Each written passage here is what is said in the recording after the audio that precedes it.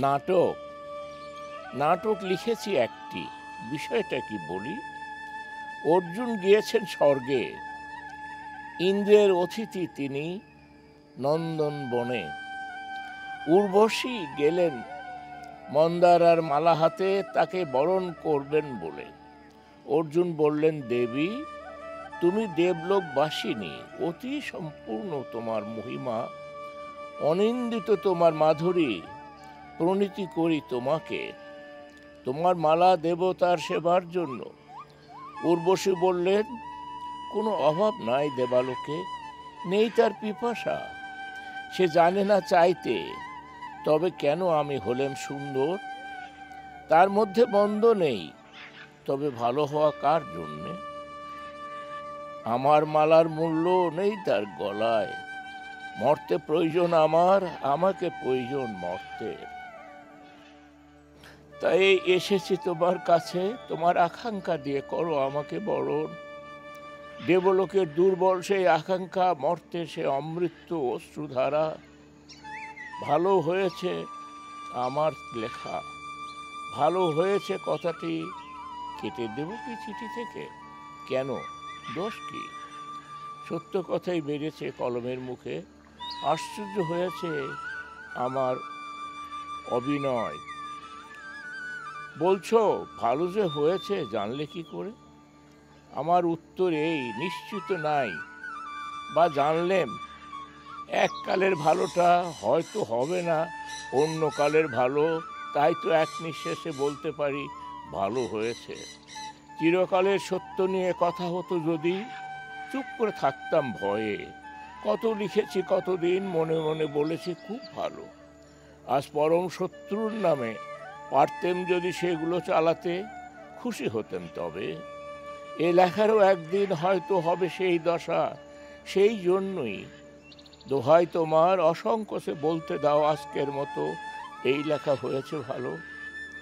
এই ঘটনায় একটুখানি তন্দ্রা এলো, হঠাৎ বর্ষণে চারিদিক থেকে ঘোলা জলের ধারা যেমন নেমে আসে সেই রকমটা। তবু ঝেঁকে ঝেঁকে ওঠে টলমল করে, কলম চলছে যেমনটা হয় মদ খেয়ে নাচতে গেলে। তবু শেষ করব এ চিঠি, কুয়াশার ভিতর দিয়েও জাহাজ যেমন চলে, কল বন্ধ করে না। বিষয়টা হচ্ছে আমার নাটক। বন্ধুদের পরামর্শ, ভাষা হওয়া চাই অমিত্রাক্ষর, আমি লিখেছি গদ্যে।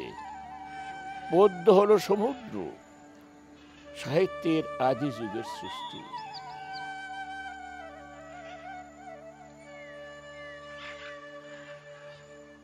ওই ভাবি নাকি তাদের দূর সম্পর্কে আত্মীয় ছিল, খুব দূর সম্পর্কে।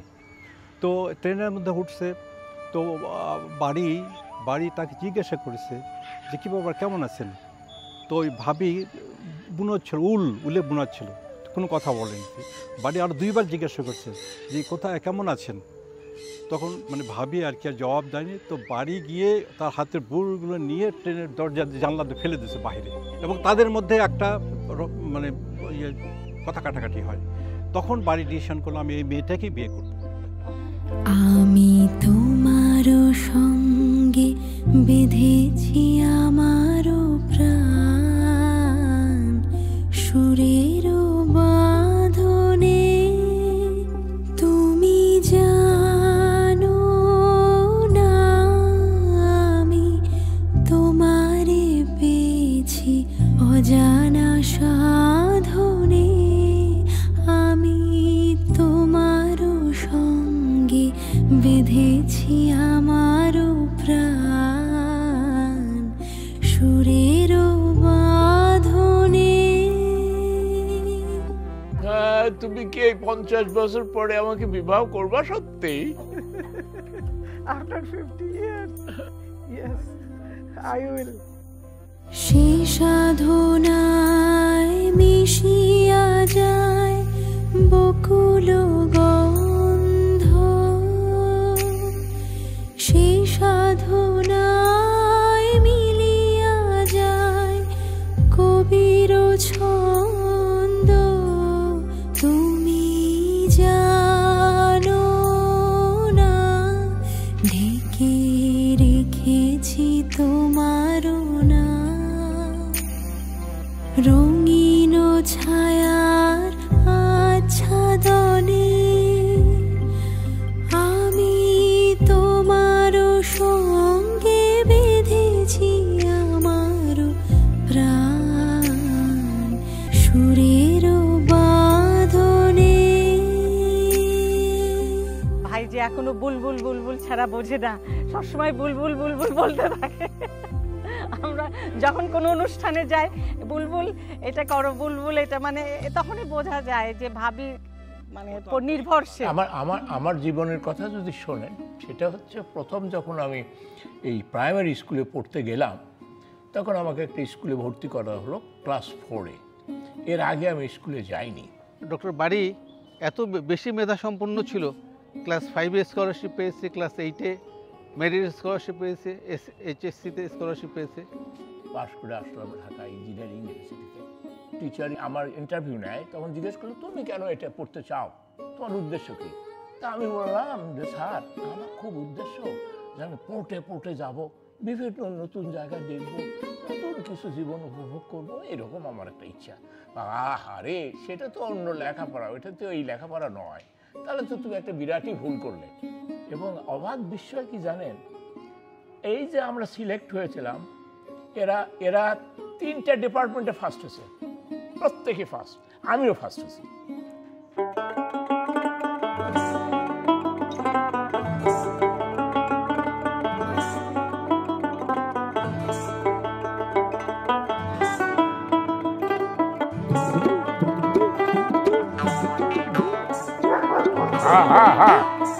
Come here.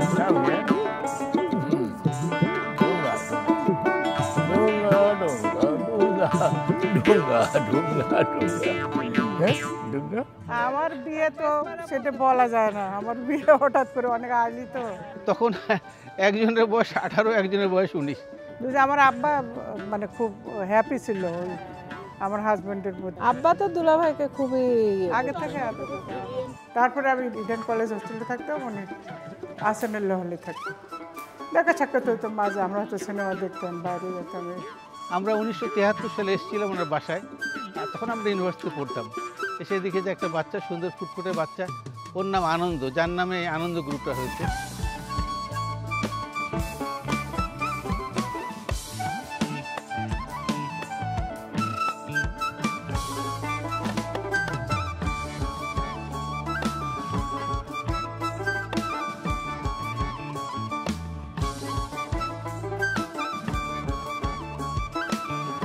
আমি যে ক্যাসিং করলাম,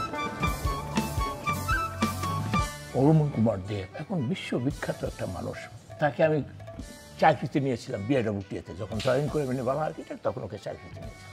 ও প্রতিদিন এসে বলবে স্যার কমনওয়েলথ স্কলারশিপের আপনাকে দরখাস্ত করতে হবে।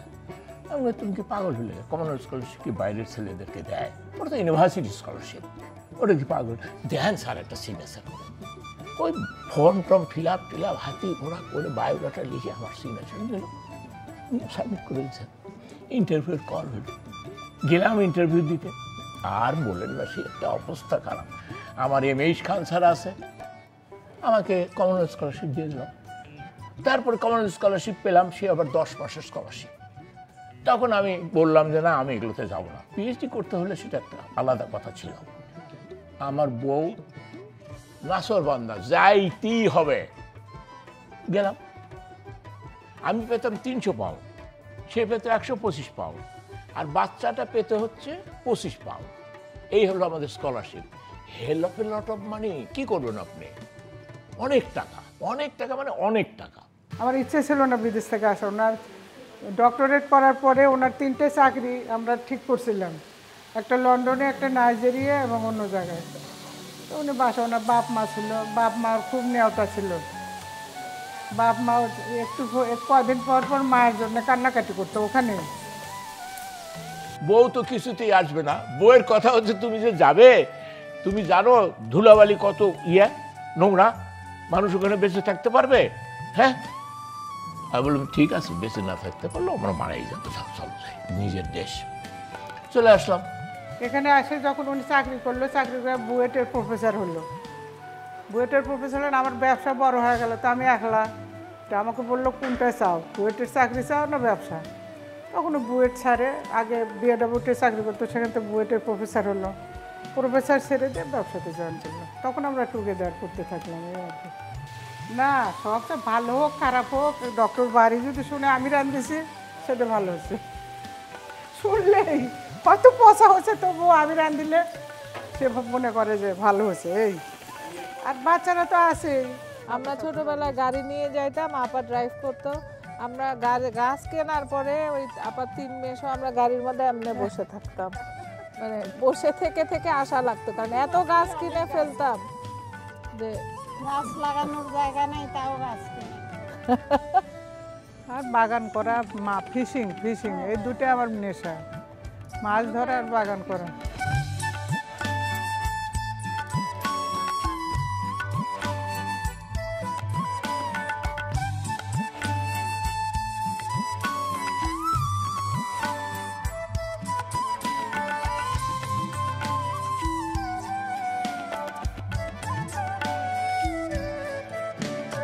মানে আমাদের বন্ধু লেভেলের মধ্যে সেই প্রথম বিয়ে করে এবং তারাই প্রথম 50 বছর পূর্তি হতে যাচ্ছে। তাদের আল্লাহ তাদেরকে তাদের শুভ অ্যানিভার্সারি হোক এটাই আমরা কামনা করি, তারা আরো সুখী হোক। হ্যাঁ, তাদের জন্য আমাদের মানে বাকি জীবনটা যেন তারা আরো সুন্দর, মানে একসঙ্গে খুব, তারা আসলে একটা পারফেক্ট কাপল। যেমন প্রত্যেকটা জিনিসেরই একটা টাইম থাকে, 10 বছর 5 বছর, এরপর আবার নতুন করে রেনিউ করতে হয়। তো আমিও মনে করি 50 বছর হয়ে গেছে, ওরা নতুন করে আবার একটা জীবন শুরু করুক, নতুন just renewal of the marriage university আর কি, এটাই।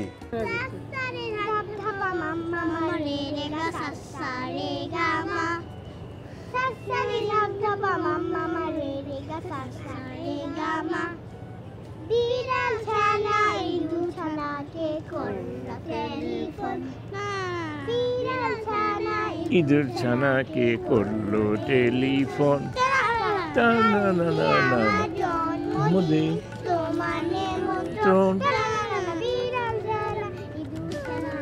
করলো টেলিফোন।